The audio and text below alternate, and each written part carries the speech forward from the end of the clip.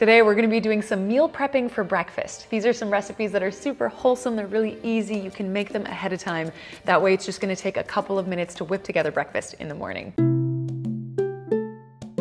The full breakdown to all of the recipes we're going to be making today can be found on the blog, so I'll leave those links for you in the description box. Remember that our recipes always come in both metric and imperial measurements, so that way everyone can use them. And we also always provide a PDF with our recipes. That way it's really easy for you to refer to when you're cooking in the kitchen.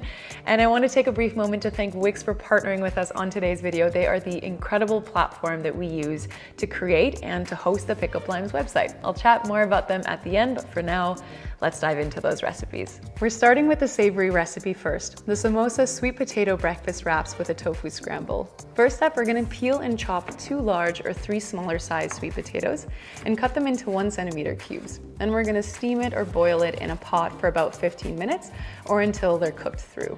Meanwhile, we're gonna chop 1 red onion and add this to a pan on medium heat with a teaspoon of coconut oil. And we're gonna cook it until it's lightly golden, adding a splash of water as needed to deglaze the pan. Then we're gonna crumble a block of medium or firm tofu into the pan with our hands and add a teaspoon each of turmeric powder, nutritional yeast, and garlic powder, and a little sprinkle of salt and pepper. Then give it a stir and cook it for about 3 to 5 minutes. Then we can remove it from the heat and add it to a bowl. We'll return the pan to the heat and add a bit more oil, and by now the potatoes should be done cooking, so we're gonna drain it and add it to the pan, stirring and mashing for a couple minutes before adding a 1/4 cup of fresh or frozen peas and half a teaspoon each of ground cumin, ground coriander, turmeric powder, dried fenugreek leaves, and a pinch of salt and pepper. All of these spices are optional, so just use whichever ones you have on hand and give it a stir, cook it for a couple minutes, and then remove it from the heat as well. The final ingredient we need to prep for this are just to thinly slice some bell peppers. And when you're ready to enjoy your wrap, just add the tofu scramble and the sweet potato mix to the wrap, along with the sliced bell peppers and some avocado. And if you like it spicy, some sriracha hot sauce. Or you can also add some spinach or greens, whatever you'd like. The wrap can be assembled the night before and heated in the microwave in the morning for a quick grab and go breakfast. Just be sure to add the avocados fresh after it's been heated. And with any extras, just store it in the fridge in airtight containers to enjoy as breakfast or even lunch for the days that follow.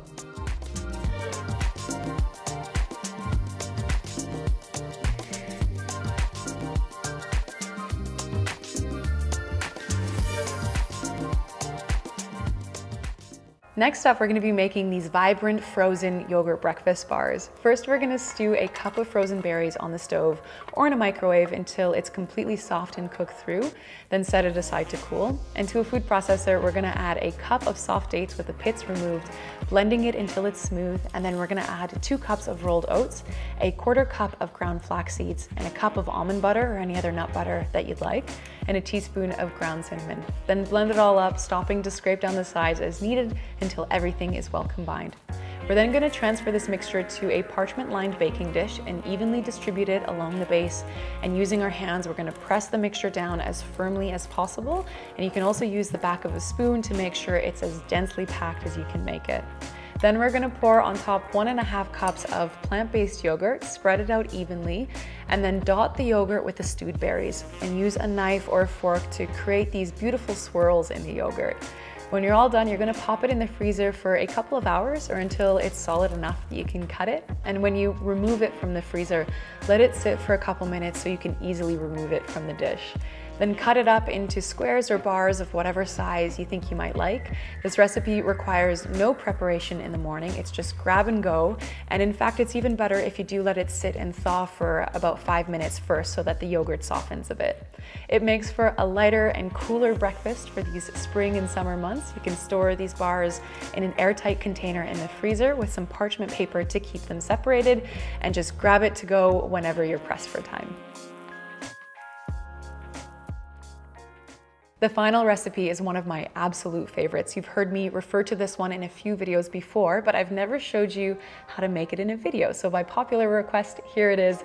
Probably the healthiest and most delicious granola you'll ever make. We're gonna begin by adding 3 cups of rolled oats to a large bowl, and then we're gonna coarsely chop 1 cup of any nuts in any combination that you'd like. Here I used almond and cashews, but pecans and hazelnuts are also incredible. We'll add this to the bowl along with half of a cup of raisins and a 1/4 cup each of dried cranberries, pumpkin seeds, sunflower seeds, unsweetened shredded coconut, and half a teaspoon of cinnamon and a pinch of salt. Moving our way over to a food processor, we're gonna add a cup of soft dates with the pits removed, half a cup of tahini, and 3 tablespoons of water. Then we're gonna blend it until it's smooth and creamy, and if you don't have a food processor, you can just mash the dates with a fork instead. We're then gonna add this to the bowl and give the whole thing a mix with a spoon, or you can use your hands until it's thoroughly combined, and then spread the mixture onto a baking tray, spreading it out evenly and pressing it down a bit. Then bake it in the oven at 150 Celsius or 300 Fahrenheit for about 30 minutes, stopping once to give it a flip. The more you do mix this, the less clusters there's going to be, so just keep that in mind. And we're then gonna pop it back into the oven until it's lightly golden. When you do take it out, let it cool completely before adding it to an airtight jar for storage. This granola can be stored for about 2 to 3 weeks, but I can almost guarantee you're gonna finish it much sooner than that. When you're ready to serve it for breakfast, just add it to a bowl with whatever fruits you like and pour over some plant milk for a super wholesome breakfast cereal. Alternatively, you could add it to a bowl with some plant-based yogurt and some stewed berries, or use fresh berries. It's perfect to enjoy at home or take with you on the go. You can always use the granola to top smoothie bowls with. The options are really endless with this one.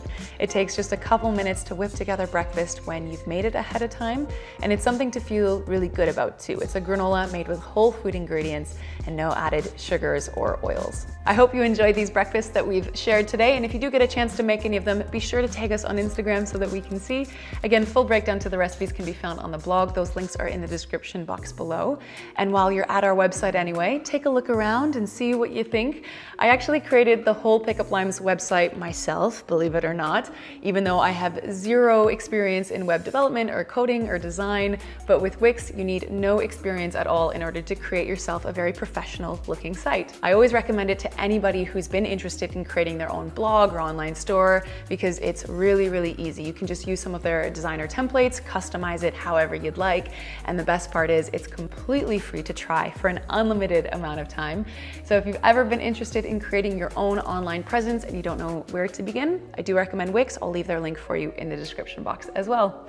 I think that's it for today. Thanks a lot for watching. If you enjoyed today's video, you can always show your love and support by hitting that thumbs up button. And if you'd like to see any other kind of recipe videos, if you have any requests for us, share that in the comments below. I'll see you guys down there. Pick Up Limes signing off, and we'll see you in the next video.